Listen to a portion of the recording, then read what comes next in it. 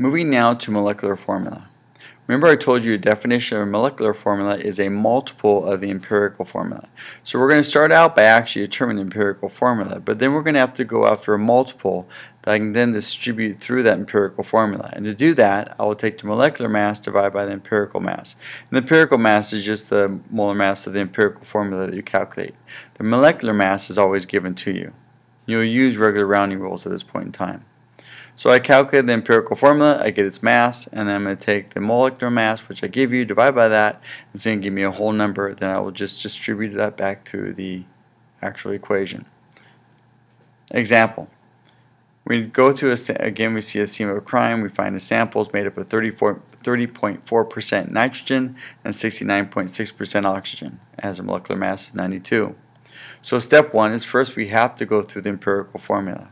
So again, I'm assuming 100% equals 100 grams. So I change my nitrogen and oxygen both to grams. I then will need to know it's not a gram to gram ratio, it's a mole to mole, so I have to get from mass to moles. Again, I use molar mass. So look up nitrogen. Nitrogen weighs in at 14.01 grams per every 1 mole. I put moles over grams for one reason only, so my grams cancel out, and I get my moles of nitrogen. And I do the exact same thing for oxygen. Oxygen weighs in at 16.00. So my next step with my empirical formula is I divide through by my lowest answer, which is 2.17. So I divide both of them through by that. And my answers are both within a point plus or minus 0.05, so they're actually at whole numbers. So I realize I have 1 nitrogen and 2 oxygens. So my empirical formula is NO2. Well, now I have to figure out the multiple. So I have my molecular mass, my 92, I'm going to divide it by my empirical mass. To get that, I just go to my empirical formula, NO2, and I'm going to add up 1 nitrogen and 2 hydrogen, or 2 oxygens, excuse me, and weighs in at 46.02. So I'm going to take my 92 and divide it by my 46.02, or 0.01, excuse me, and I'm going to get the multiple of 2. I use my regular rounding rules here.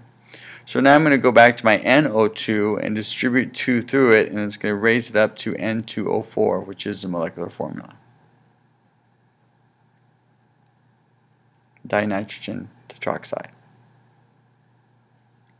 Another example, we have a new sample, 38.71% carbon, 9.68% hydrogen, and 51.61% oxygen. First of all, 100% equals 100 grams. I changed them all to grams. I'm just going to roll right into my get them to moles right away. So I use my 12.01 grams per mole for a carbon. Grams cancel out, end up in moles of carbon. Do the same thing for my hydrogen, and I do the same thing for my oxygen. Step 3, I'm going to divide through by my lowest answer, which is 3.22. So I have 1 carbon, I have 3 hydrogens, and I have 1 oxygen. So my empirical formula is CH3O. CH3O.